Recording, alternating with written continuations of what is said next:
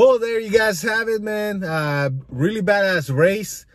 Sucks that I slept on the light. Honestly, that was my mistake. I think that's what made the difference on this race.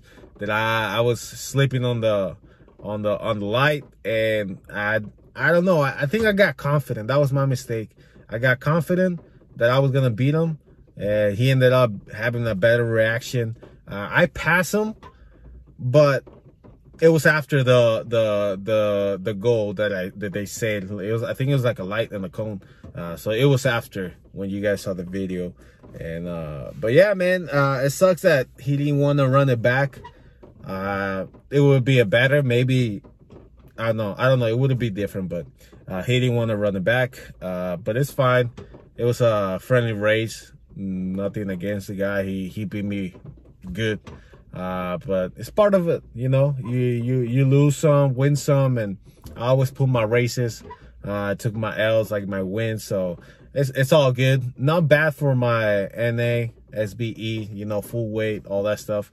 And he was 434 stroker with nitrous. So, and the only reason we ran it like that is because I told him he's been trying to race me for a long time. And finally, he decided to come down to Tijuana and race. So I told him, bring everything you got, man. If you normally race with nitrous, just bring it.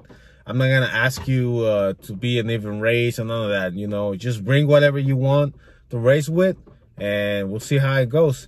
So that's the only reason. I had a chance to use nitrous too, but I just didn't want it to, you know. I want to see what my car does. I'm still racing NA because I liked it. I want to see how she does NA, and you know, she didn't do bad. She did really good. So maybe next time that we race again on the rematch, I'll be running nitrous. So just for that race, I'm not a really nitrous fan. My plan is to go boost on either a blower Magnuson or a big turbo. So we'll see. I might add just nitrous for this race and, you know, take the win back. But yeah, man, hopefully you guys like the video, man. Subscribe, all that stuff, and see you guys in the next one.